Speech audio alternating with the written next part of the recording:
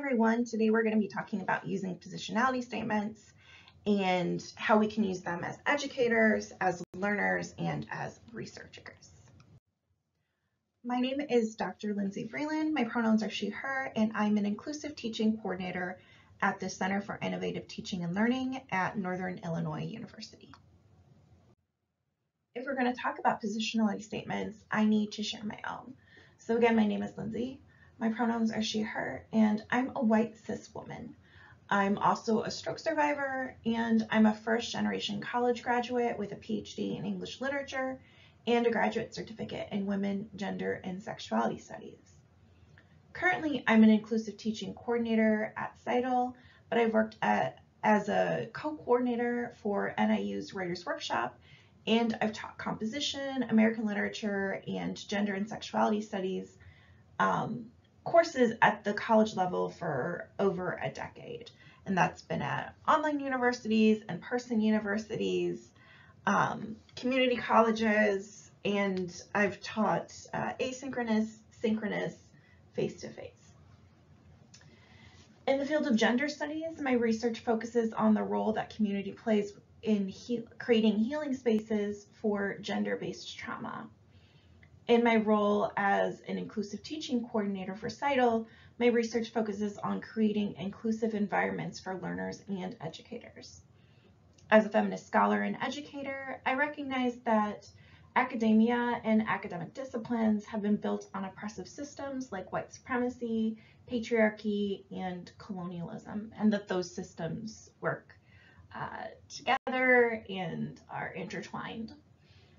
And while I may benefit from these systems, I want to learn from and center voices that are different than my own as an educator, researcher, and individual. One way to intentionally create space for different voices is to acknowledge our positionality.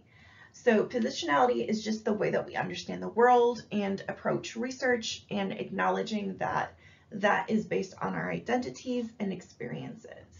So that might be our social identities, our culture, our upbringing, the trauma or oppression that we experience, our education level or type of education that we experience, even where we receive the education, what part of the world, what part of the country. It could be our career. And we need to acknowledge that our identities and experiences intersect in interesting ways that also create this positionality. And positionality is a way to acknowledge that there's not one normal, neutral way to approach any topic. There's this myth of objectivity, and that we can approach information in an objective, neutral way, but that's very much built off of this idea of white, cis, heterosexual men having a lot of control in research and in education systems. And so their understanding of topics is very much what we consider to be objective or neutral. And so positionality is pushing against that, and acknowledging our positionality is a way to acknowledge that that's not the only perspective that exists. Even if you are white, cis, and heterosexual man, there are other identities and experiences that you are bringing to the table that is going to influence the way that you approach certain topics. So everybody has positionality, even if you fall into a group that is considered to be quote unquote normal. One way to acknowledge that positionality is by using positionality statements. So these statements are a way for us to claim and describe our positionality. We get to acknowledge our bias and our authority. And in this circumstance, bias is not a negative thing. It just means that we have an established relationship with a particular topic or text or research, and we have preconceived ideas about it or opinions about it or just awareness.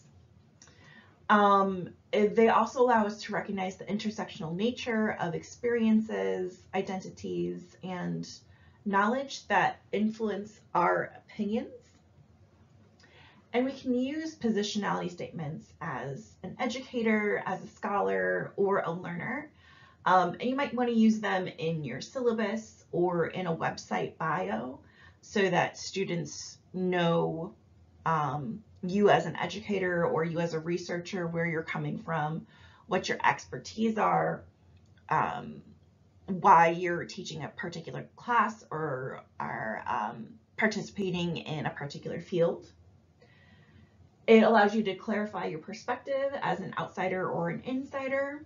So if you have lived experience with something, that's awesome.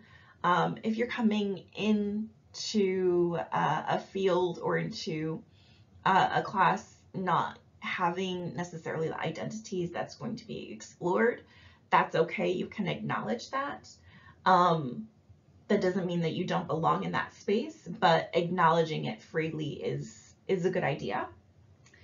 You also get to identify your expertise, whether it's professional or lived. So again, you might be an outsider with lived experience, but professionally you might be an insider. You might have a lot of experience studying that field or working closely with people that are big in that field.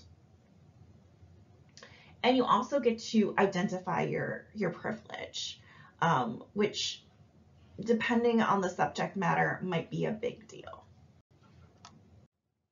There are a lot of great outcomes when educators, learners, and researchers use positionality statements.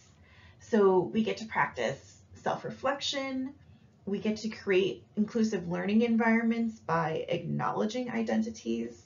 That also allows us to value diverse perspectives and voices and demonstrate that identities matter and that it matters what you're bringing to the table as an individual. We get to recognize the value of lived experiences and how that influences the way that you look at topics, at texts, the way that you show up in the classroom. And you can also relate to others through shared experiences. So sometimes you'll mention something in a positionality statement where maybe it doesn't necessarily seem super relevant.